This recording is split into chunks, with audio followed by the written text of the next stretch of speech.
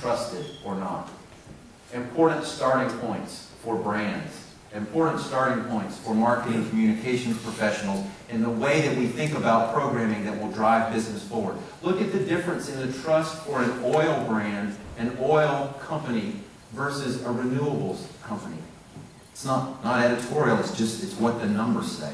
Again, our business leaders need facts as starting point. We believe this creates a good fact to start a conversation about what is necessary. Here's a look at market data from Spain for an expanded list of industries, 2013 to 2014. Your big mover, energy, 48 to 36, down 12 points. High prices, as I understand it, a significant driver in that. Look at banks remaining 6 points down at 16. 16 for banks, 68 for entertainment and technology. A 52-point spread in the starting point of trust for a brand, for an enterprise, depending upon the industry from which they come. Industry, an extremely important factor. Second factor, country of origin. What is that? What is that national identity of the company, of the brand?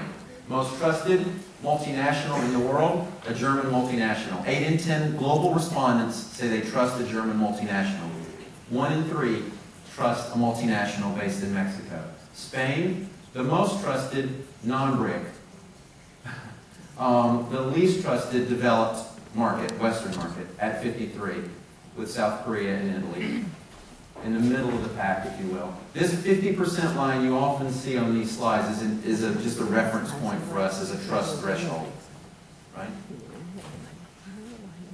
Third lens that we look at in terms of trust is ownership type.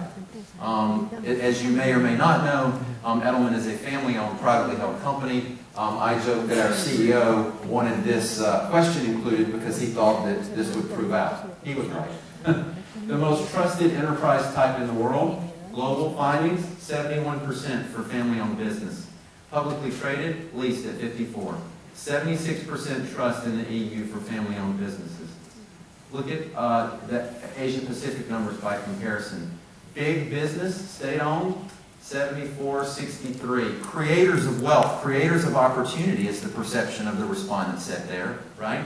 Not the family business as the driver. For this market specifically, a critically important number, given the predominance of family-owned companies within country. A tremendous leverageable asset from a branding, marketing, communication standpoint to stress the values and the heritage behind that company and how it behaves. And here's a deeper look into the region and the country. Look at this, family-owned 77. 3 in 4 respondents have trust for a family-owned business, while less than 1 in 2 trust big business, while almost 1 in 3 trust the state-owned.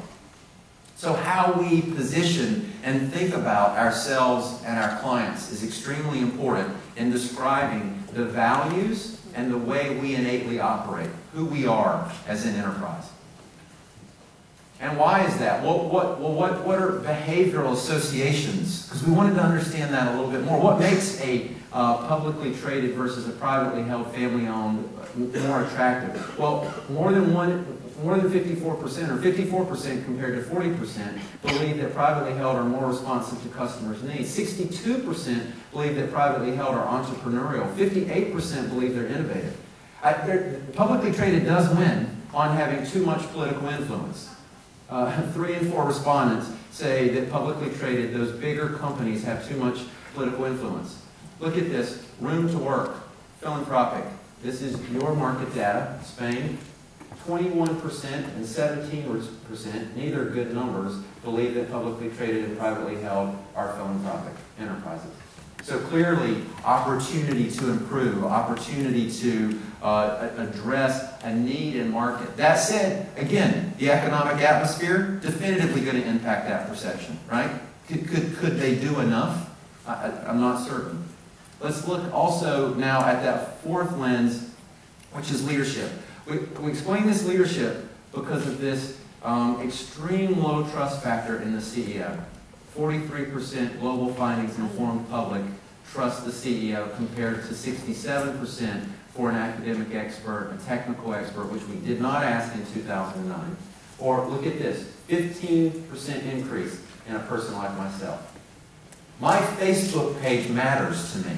I trust those opinions. Those are people that I know are going through the same things I'm going through, who have the same hopes, dreams, and ambitions that I do. And what they say matters. Right? So when I think about engagement, when I think about what we as marketing communications professionals must do, it's that we must create engagement of these third-party voices, right, in terms of being able to advance the objective of the enterprise. Let's look at your number.